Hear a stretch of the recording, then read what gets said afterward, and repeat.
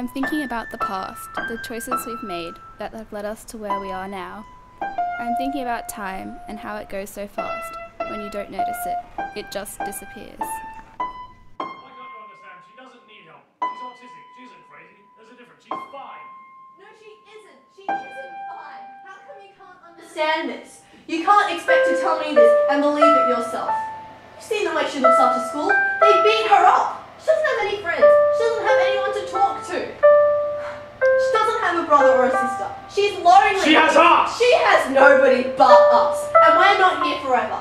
And her condition makes it impossible for us to live a normal life. We are living a normal life, Alice. We've been living a normal life for the last 12 years. Do you remember that? I remember going through the worst amount of misery a parent can endure for 9 years, Tom. I remember all those nights. I stayed up crying, tearing out my heart, asking myself why I went wrong. Can you honestly call that normal? Can you? I can't. Which is all the more reason why we shouldn't send her away. She's our only daughter, our only child. You're meant to love her. I know that, and I do love her, just as much as you. But can you honestly call her normal? I mean, look at her. How do you expect her to survive out there? She can't even survive school. Forget about school. She has a future. What future? As a loner? As a kid who has no one turn up to their birthday parties? As a recluse? As a failure? No, as a musician, as an artist, someone who can make a difference. Don't be ridiculous. Vincent van Gogh, Howard Hughes, Abraham Lincoln, John Nash. They all had disabilities and they all made a difference. And look what happened to them. They're either dead or looked down on. But at least they made a difference. And they've saved the lives of so many people. And I'm telling you, if you give me just the slightest chance, instead of sending her away, you'll see. I'm too sick. I see her every day, alone and afraid. I see her trying to fit in with the rest of us, even though she can't. You're being pessimistic. No, I'm not, Tom. I'm being realistic. Get your head out of the clouds. Welcome to life.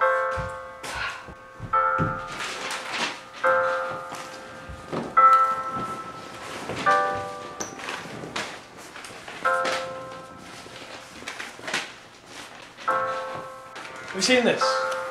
And this? And this? What about the piano? No one taught her. I didn't. You didn't. She has a gift. This isn't a gift, Tom. This is a condition. A condition that we've been dealing with for 8 years. And for 8 years, we've had to put aside our lives for her. And I'm willing to give her another 20. And you should be saying the same. You're supposed to be supporting her, through good times and bad. I am supporting her. I'm supporting her by trying to give her a better life. Better life. Like the one we gave Peter. How we shoved him away. Look at that got him. And if you were to go through with this, it'll just be another repeat of what happened before. Stop it. We're a broken family, Alice. Why can't you see it? We're falling apart. And if you do this, no one's going to give a damn about us. Because we let both our children die. Stop it! I mean, look at what you're doing. You're sending her away. You're depriving her of a family. The one thing we all want. Did you even love her? You're treating her like some sort of freak or some sort of stranger. If you were to do this, she'll lose a family and the ability to change the world. I'm sending her away so that she has friends. I'm sending her away so that she has people to belong with. I'm sending her away so that she can live a normal life. It's something that we can't provide her with.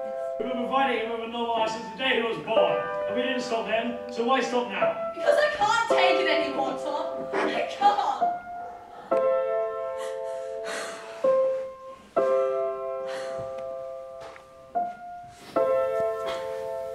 I'm thinking about the future, where we might end up tomorrow, which path we must choose, the lives we may affect in our time here. I'm thinking about life and how it can change the lives of many.